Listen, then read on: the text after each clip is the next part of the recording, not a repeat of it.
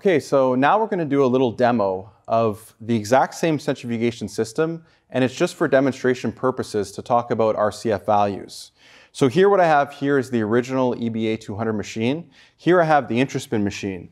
And one thing you'll notice, of course, is that the machines are exactly the same. There's no difference. When you look actually inside, they're exactly the same. So the geometry, the hardware, everything's the same.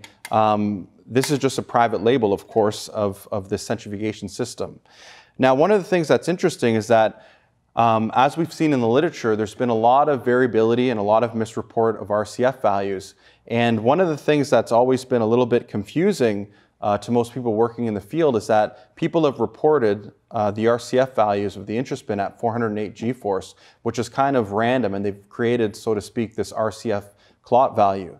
When you go back to the original model that you see here, this is 2700 RPM here. When you actually hit the RCF value to give you, and you say report me now, not the RPM, but the RCF, you see here it gets converted to 700 G, so 700 RCF.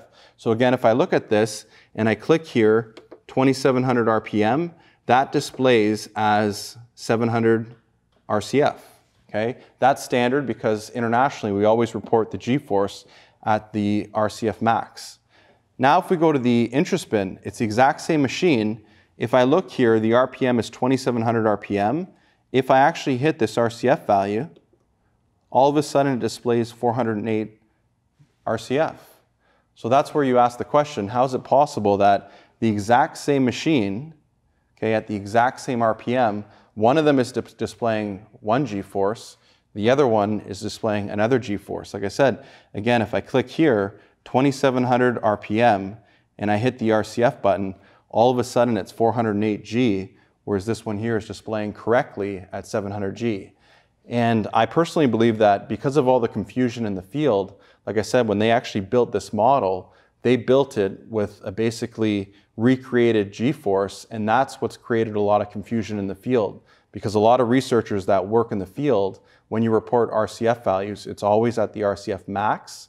And this was the only company that ever started to report at the RCF clot. And for that reason, it's created a lot of confusion in the field. So I thought it'd be fun to do this little exercise so that people can see this. Like I said, it doesn't matter, as we've highlighted in the slides, whether or not you report at RCF clot or at the RCF max, but it's important to report where exactly that RCF value is coming from. So thank you very much, and we'll see you guys in the next chapter.